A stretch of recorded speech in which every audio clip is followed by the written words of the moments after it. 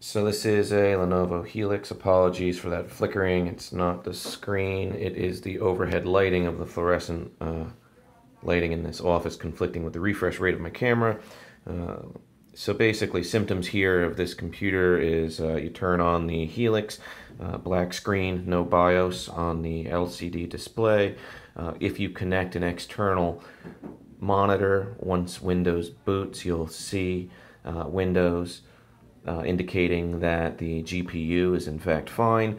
It's something to do with the screen, right? So let's take a look. So to open up the Helix, it's really straightforward. You don't even need a screwdriver. Just take your prying tool or a razor, whatever you have access to, and carefully go around the perimeter here, separating the bezel from the base of the unit.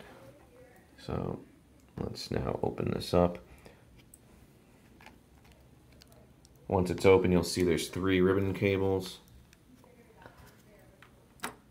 Here, here, and here on the motherboard, connecting the LCD to the computer. Let me flip this over. You get a better view of where they connect to the actual LCD and touchscreen.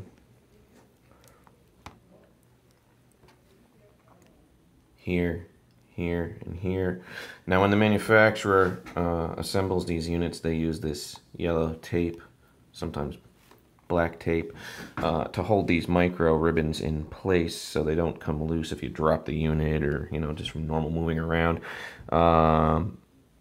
Check each one of these. Just remove it, take the tape off, carefully slide it out, slide it back in, make sure they're fully seated. In my case, the one labeled LCD here, which also it's a heavier cable, carries the power and everything that this unit needs, was loose here. So reconnect all of these. You might want to start with the LCD one. Tape them back in place, make sure they're fully secure. It helps to power the unit on while they're doing this, as long as you don't, you know, hit anything hard in there, you should be fine. But with the unit on, you can actually see if what you're doing is making a difference. So when you get the right one reconnected, the screen should pop on and you'll know you're good to go. So good luck, and hopefully your Helix just has a loose micro ribbon that can be reseated and taped, and you should be good to go like I was.